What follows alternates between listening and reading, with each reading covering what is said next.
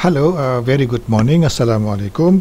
This morning we will discuss transport modeling, which is usually used for uh, uh, estimating or forecasting the future transport demand, so we can plan for future transport facilities. Usually people use this one, four-step transport model, trip generation, trip distribution, modal split, and trip assignment. Because it is easily understood, and then if anything goes wrong, you can check the problem. Of course, we can see a few other type of modeling in the literature, but that one quite difficult and not proven yet. Basically, in trip generation, we have trip production and attraction. We want to estimate the number of trip produced for one area, and the number of trip attracted to another areas. So usually, for example, housing estate in the morning will produce trip, whereas the office area or commercial area will attract traffic in the morning. And for trip distribution, we want to distribute trip from one origin to all destination available. In modal split, we want to estimate or we want to forecast what is the mode of transport these people use, maybe by bus or LRT or car or motorcycle. And the last one, we want to assign the trip into the transport facilities network, roads, railway line or LRT line or bus rapid transit line. So we can know the number of passenger or the traffic volume in the route network. Basically, in trip generation, we can divide the trip into home-based and non-home based trip. Usually, home-based trip occur in the morning or in the afternoon, whereas non-home-based trip usually happen during the off-peak hours. So, for example, in the city, more than 80% of the trip is actually is home-based trip, because it usually occur in the morning or in the afternoon peak hours. In detail, you can see this one for Kuala Lumpur, 87 actually to go to work. The rest is private or business trip or school trip. And this picture I took in Geneva. You can see this is 2004 congestion in the morning in Geneva.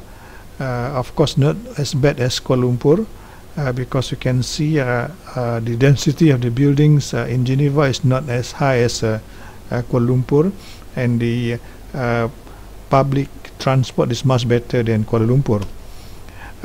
Basically, in trip generation, for trip production, it is based on socio-economic characteristics such as household income, household size, car ownership, number of working person in the household, whereas the attraction based on land use characteristic. This is example of trip generation model. In this case, this is a linear regression model, which is based on the floor area of office space, shopping space, and manufacturing. For low density areas such as this picture on the right, the trip attraction is less than this high density development, because the floor area is much less compared to this high density development for the same area of for the same land area. In regression analysis, we usually draw the line that minimize error between the point plotted observed point with the line. So we call it the best fit line. So we can use Microsoft Excel or SPSS or any statistical program to draw this line and to calculate the model. Usually in the modeling process, we'll look into R squared, or we call it correlation. So one, that means the maximum correlation between the two variables, the independent and dependent variables, and zero mean no correlation.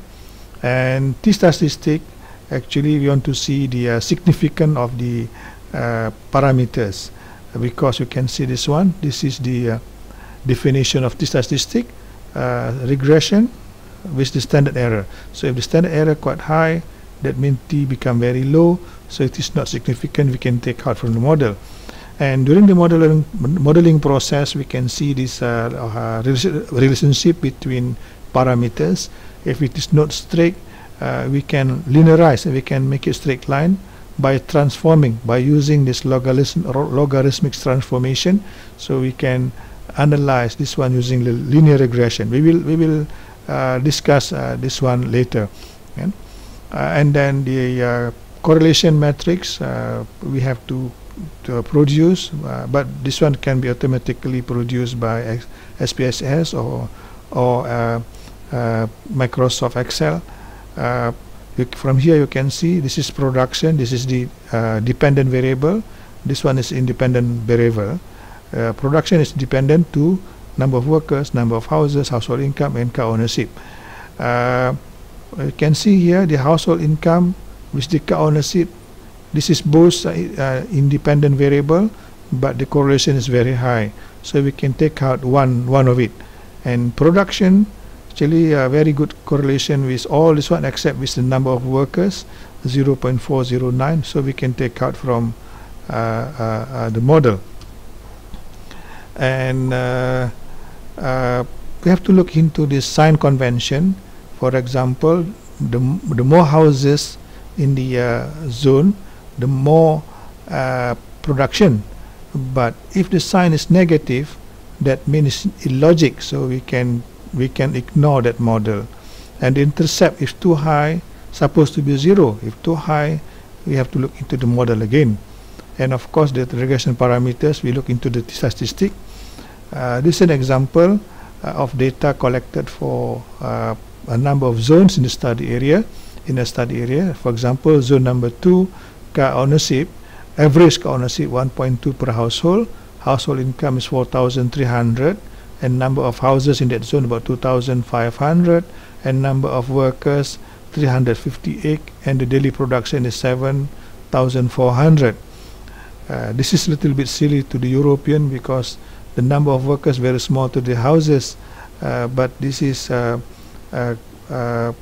common in ASEAN cities. And then when we generate this correlation matrix, you can see again here, and the household income with the car ownership is very highly correlated, so we can take out one, and this number of workers is quite low, so we can take out this one. So now we have only two parameters, independent parameters. You can see this one, the intercept, the t statistic is very low, so that means the error is quite high, so we can take out from the model. So now we put 0, so the final product of the model is this one. So this 2.685 household, the number of household in that zone, and 1.53797 car ownership. And another example of trip generation is using category analysis. So we categorize all the land use. For example, this one link house, semi-detached house, apartment, and low-cost house. So you can see link house produce 1.26 in average in the morning, and semi-detached is 1.46 trips per hour. This one is really from Ministry of Public Work Department. Okay, we stop here for a few minutes. We will continue later. Thank you very much.